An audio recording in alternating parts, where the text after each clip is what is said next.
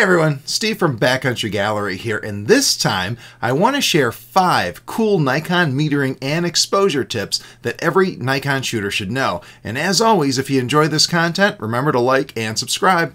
Let's jump right in. 1. Your spot meter is bigger than you think it is. As you probably know, Nikon links the spot meter to the AF points. This has led many photographers to believe that the spot meter and the AF point are roughly the same size, and they really aren't. Here's an AF point in a typical full-frame viewfinder, and now here's the spot metering area. Like I say, it's a lot larger than most people realize. For DX shooters, the spot meter is even a little larger relative to the frame, as shown here. The upshot is that you want to make sure that you're really metering what you think you are. If you're metering too small of an area, the spot meter will see more than you want, and it may give you an incorrect exposure. In this image, the spot meter would not just see the bird's head, but also the darker background as well, likely resulting in an overexposure. So you got to be careful. Number 2, turn auto ISO on and off instantly. To use auto ISO, you want a quick way to engage and disengage it. Just press the ISO button and rotate the front command dial to toggle it on and off. So much faster than digging in a menu, and I use this trick all the time to toggle between full manual mode and auto ISO, and let me tell you, it's a lifesaver in the field. Watch your ISO sensitivity setting in auto ISO. Speaking of auto ISO, another pitfall is setting your normal ISO too high. While most people worry about the max ISO setting, you need to pay equal attention to your regular ISO sensitivity value. If you're using auto ISO, I generally recommend setting your normal ISO sensitivity to your camera's base ISO. That's the first value before you get to the low numbers.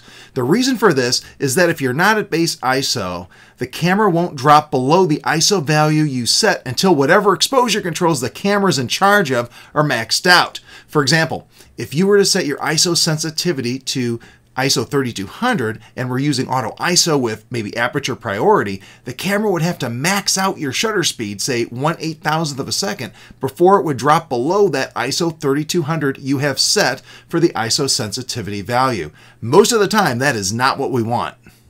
The easiest way to set this is by pressing the ISO button and rotating the rear command dial. This is the same as the ISO sensitivity value on the auto ISO menu. Just drop to base ISO. It's usually like 64 or 100, and the camera won't get stuck shooting at those higher ISO values when it doesn't need to. Number 4, upgrade auto exposure lock. If you use AE lock, you'll really like this upgrade. The normal way to use AE lock is to press and hold the assigned AE lock button, right? Well, if you dive into the custom settings menu of a current generation mid-range or pro Nikon DSLR and look at your controls option, you'll find you can assign an item called AE lock hold to your buttons. Give that a try.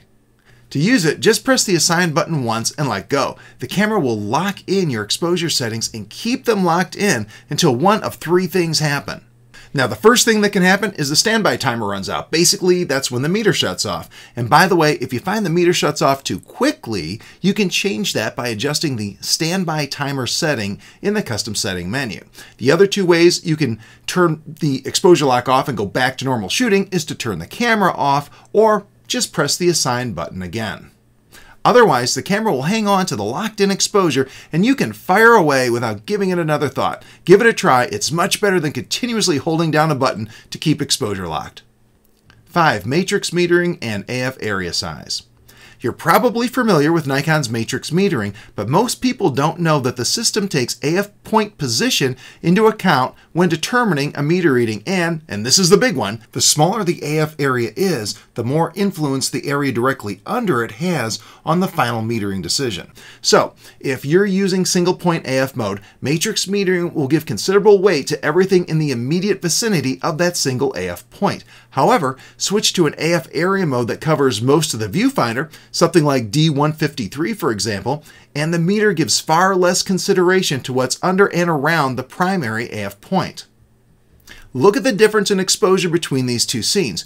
The one shot is with single point AF and the other is with D153 in my D850. Both the single AF point and the primary AF point of the dynamic group were right on the gray card. The only difference between these shots is the size of the AF area, but it resulted in a 2/3 of a stop difference. How much of a difference you get depends on the scene, of course. The more extreme the difference between the subject and the background, the greater the difference in exposure. Also keep in mind that this scales to other AF areas. Smaller AF areas like Group AF and D9 will get more weight in the metering decision than something like D25 or D72. Basically, the smaller the AF area, the more influence it has on the meter. The bottom line here is that in many circumstances, using a smaller AF area can result in more accurate exposures and matrix metering. So always go as small as you can. Not only will you have better control over where the focus is, but you'll likely have better metering results too. And also, just for the record and to avoid any confusion, this is not the same as spot metering. This is just a little bias that matrix metering uses with smaller AF areas.